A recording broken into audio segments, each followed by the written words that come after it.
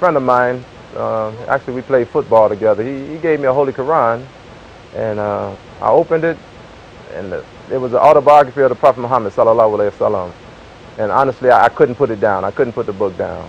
I read about the Prophet, and I eventually wrote a book report from my English class in high school. Wrote the book report and turned it in. The teacher, she gave me a good grade, and she enjoyed what I was talking about, you know. Alhamdulillah. You know, it just felt natural to me. You know, Islam, like I said, when I first went to the masjid, very first time, I felt at home. I felt at home, you know. And wallahi, I love the deen, you know. Incident that changed my heart. I wasn't a Muslim, and I was trying to do the fast, the month of Ramadan. It was actually the month of Ramadan in 1983. This was before I became a Muslim. I was actually just experimenting, you know, trying to see what it was all about. And I was fasting, and then when it was time to break the fast, my parents knew that I was fasting, and, you know, although I was still a Christian, they supported me 100%. So then when it was time, I can remember as if it was yesterday, we were standing in the kitchen, I had my glass of water, and when it was time, I drank the water, and wallahi, I have never tasted water that way ever again in life. I felt it trickling down my whole body. The reaction of my family, you know, my partners, the brothers that I grew up with, you know, like I said, we were in a gang, but, you know, an organization called the Black Stone, so we, you know, we would drink, smoke, party, do whatever we, you know, fight, whatever. And then, when I started changing, you know, I stopped drinking, you know, and I stopped smoking. And my partners respected that. Even though, you know, I was still with the brothers, I wasn't with them, you know. When they drank, they would buy me a bottle of Hawaiian Punch, you know, and you know, I would sit, you know, spend time with the brothers like that. And I would also invite the brothers to come to the mosque with me, you know. So my parents, they supported it because they knew where I came from. They knew, you know, I was, you know, in the streets, in the gangs, in the prison, in and out of jail. And they saw the change. They saw the difference. And they told me that they were glad that I became a Muslim, you know, because it changed my life for the best. So alhamdulillah, my family supported me, my friends supported me, and I felt good about it. That's the main thing. I felt comfortable, I felt at home, and I knew that Islam was home for me. You know, honestly, in Chicago, you know, I knew about the Nation of Islam. That was really the only organization I really knew about. And they were respected in the community. But I really didn't have any misconceptions about Islam. Nothing negative. You know, I've never really heard anything negative about, you know, Islam. My life has changed for the best because like I said, I stopped drinking, I stopped smoking, I stopped hanging out in the clubs and, you know, doing all those things. And it cleared my mind, you know. I was sober-minded for a change, you know. Coming up as a teenager, I was always, you know, getting high and drinking. So it definitely changed my life. It cleaned me up and gave me God consciousness, definitely. You know, once I started going to the mosque, I learned that there's only one God, and that Prophet Muhammad sallallahu alaihi wasallam is his messenger, and that we respect and love all the prophets. I feel Islam is a natural way of life, honestly. I feel Islam is truly a natural way of life. It's not the religion, it's the people that might make it rigid and strict. But Islam, if you follow the Prophet Muhammad sallallahu alaihi wasallam and don't veer off, you know, try to stay on the Salatul Mustaqim, the straight path, Allah make it easy for you, you know. It's not a hard religion. It's not a hard religion at all. No, honestly, I haven't faced any discrimination. Actually, I received more respect. You know, being in the military, I was a Muslim, so it didn't affect my career at all, you know, because they saw that I was sincere in what I believed in, you know. So they respected me, and I respected them.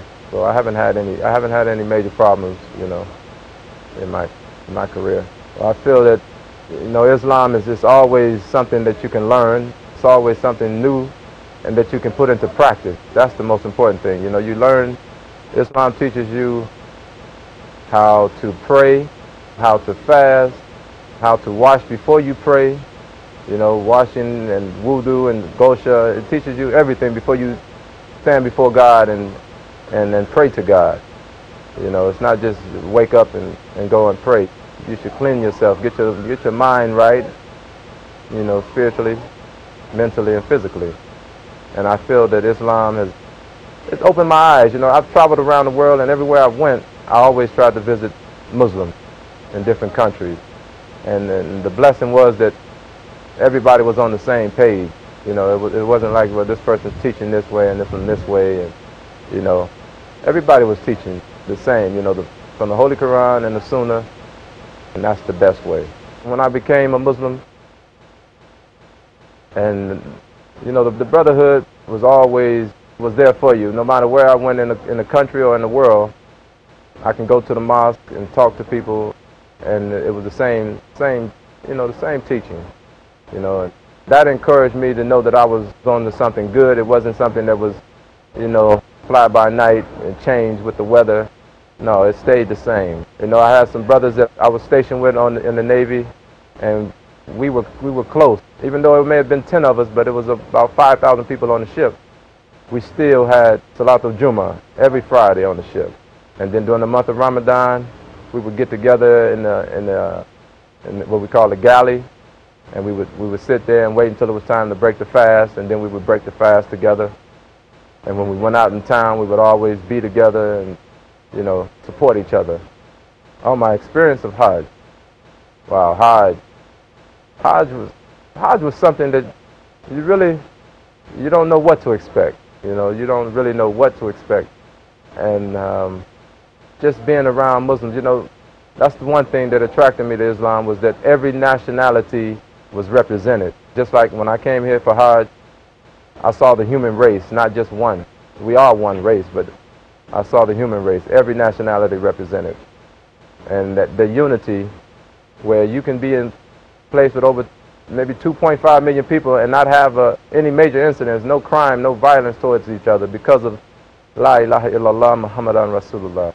That's what unites us, and that's what keeps us loving our brother, loving our sister. We love each other because of that declaration of faith. Hajj has really, it just opened my heart up more to want to share this religion with other people. You know, we can't keep this to ourselves. It's bigger than us. Wallahi, it's bigger. It's bigger than us, and everybody deserves to hear about this religion and experience Hajj. You know, it's nothing like it in the world. Nothing like it in the world. And I thank Allah for blessing me to be able to perform Hajj. I feel Islam is a natural way of life, honestly. I feel Islam is truly a natural way of life. It's not the religion, it's the people that might make it rigid and strict. But Islam, if you follow the Prophet Muhammad sallallahu alaihi wasallam and don't veer off, you know, try to stay on the Salatul Mustaqim, the straight path, Allah make it easy for you, you know. It's not a hard religion. It's not a hard religion at all. No, honestly, I haven't faced any discrimination. I received more respect. You know, being in the military, I was a Muslim, so it didn't affect my career at all, you know, because they saw that I was sincere in what I believed in, you know. So they respected me and I respected them. So I haven't had any major problems, you know, in my career. Well, I feel that, you know, Islam is just always something that you can learn. It's always something new and that you can put into practice. That's the most important thing. You know, you learn, Islam teaches you how to pray, how to fast, how to wash before you pray. You know, washing and wudu and gosha, it teaches you everything before you stand before God and pray to God. You know, it's not just wake up and go and pray. You should clean yourself, get your mind right, you know, spiritually, mentally, and physically.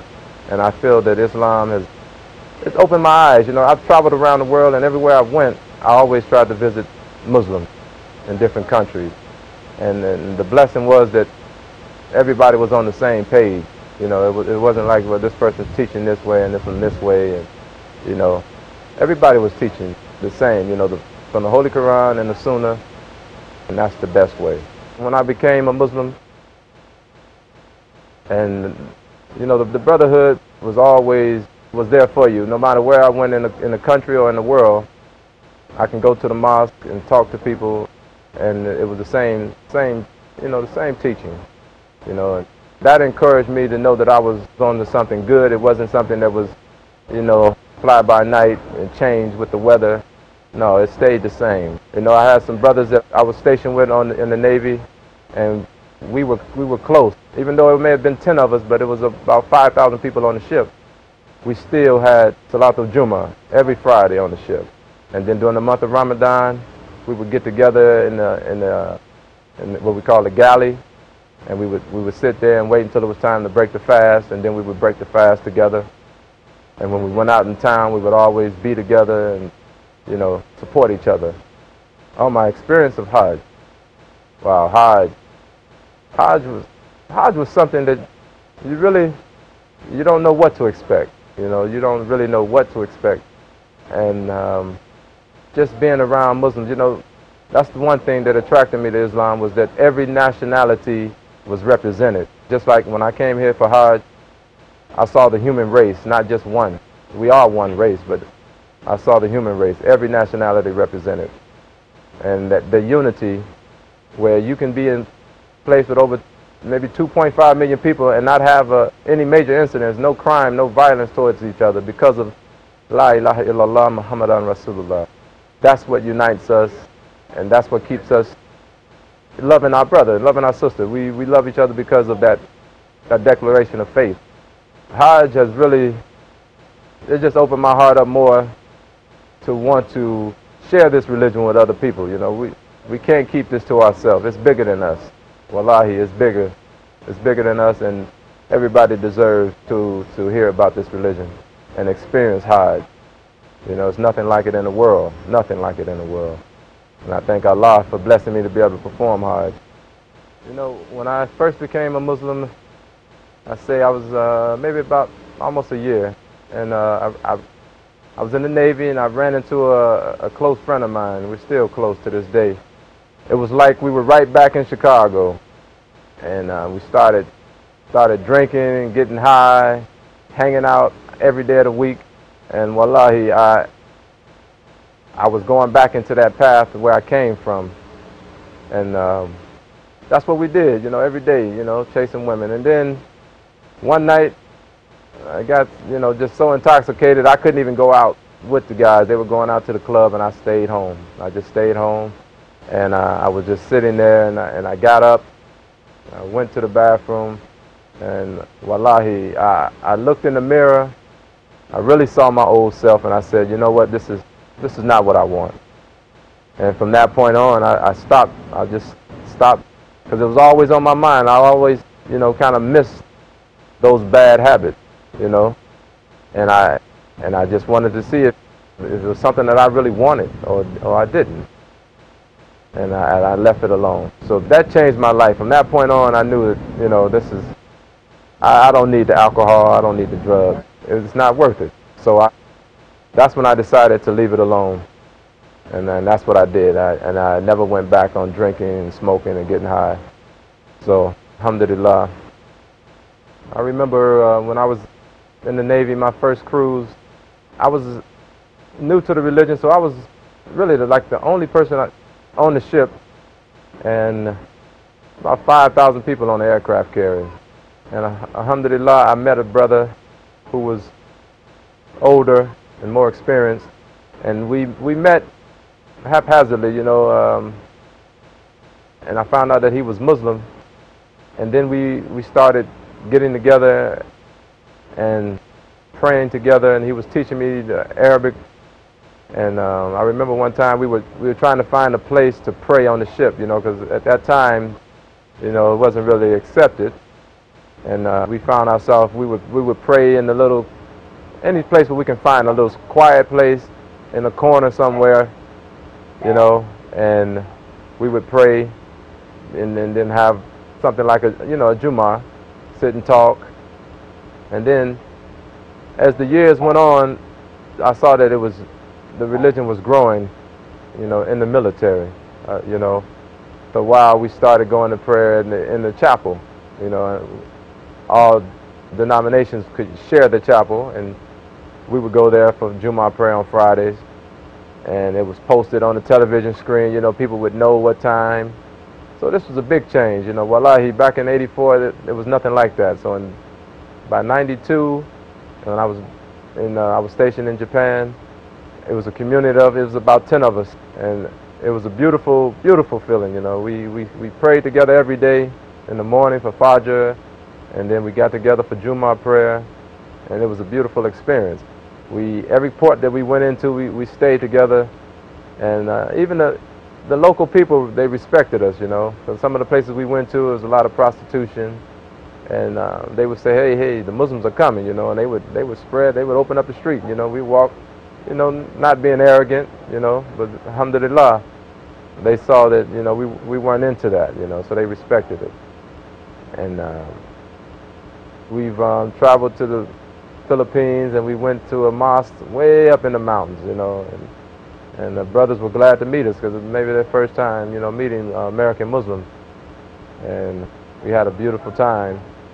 And every port it was like this, every port we went to, you know. And one thing that touched my heart was my father, one time recently, he came to visit me, and he wanted, you know, we went to the mosque, and so we were sitting there, and then he said he wanted to pray, you know. So I said, okay, let me show you how to wash up, you know, what we call wudu, make wudu. So we went, you know, we got up and went into the bathroom, and we washed up together, and I showed him how to wash up and prepare for salat. And then we came back in, you know, into the mosque area, and we prayed, and we sat down, you know, we prayed together. And that really touched my heart, you know. My parents have always been supportive, you know. And my mother was there with us also. She was wearing her hijab. So, you know, that experience really touched my heart, that they're open, and I pray that Allah bless them to become Muslims one day, you know. What I would like to tell non-Muslims is to keep seeking knowledge. Don't close your horizons, you know. Look for the truth, you know. Seek out the truth. Ask God for guidance, you know. And if you have questions about Islam, you know, talk to a Muslim, you know. Talk to someone that you see that's practicing the religion, you know. Not radical or irrational, but somebody that's, you know, stable-minded, that you feel you can trust and you respect, and they feel the same way about you, you know. And if anything, you know, I can tell you, just go to your local mosque, you know, local masjid, and talk to the imam, you know. If you're a woman, you can talk to the sisters, you know, and it's there. The truth is there. You just got to go out and find it. You know, you got to seek it out. A message to the ummah: love one another. That's my message. As the Prophet ﷺ said, pass the salams to everybody. You know, and smile. You know, smile to each other. You know, that's charity. You know, don't be so rigid with each other. You know, open your heart and your mind and your soul, and love each other. You know, just do the right thing and don't get caught up in all that foolishness, you know. Strapping a bomb, that's not Islam, you know. Just do the right thing. Allah bless you and bring you closer. Everybody's trying to please Allah subhanahu wa ta'ala. And the best way to do that is to do all the good deeds that you can do, you know, in your lifetime. You know, that's the best thing you can do. And think about how you want to be treated, you know, as a Muslim. Another Muslim coming to you, how you want him to treat you, that's the way you should treat him, you know. Same for the sisters, you know. Just be patient with each other, you know. Have compassion for each other. I don't care where you come from, you know. We all Muslims. We all believe in one God, and the Prophet Muhammad ﷺ was his messenger. So that's our bond right there, you know. So inshallah, everybody just focus on pleasing Allah subhanahu wa ta'ala and following the sunnah of the Prophet Muhammad ﷺ. And inshallah, we'll make it to Jannah. Thank the brothers here for asking me to sit down and talk to the ummah. You know, this is truly a blessing. The brothers are professional, and I appreciate their work and their effort. To all, I would like to say, Assalamu alaikum wa rahmatullahi wa barakatuh.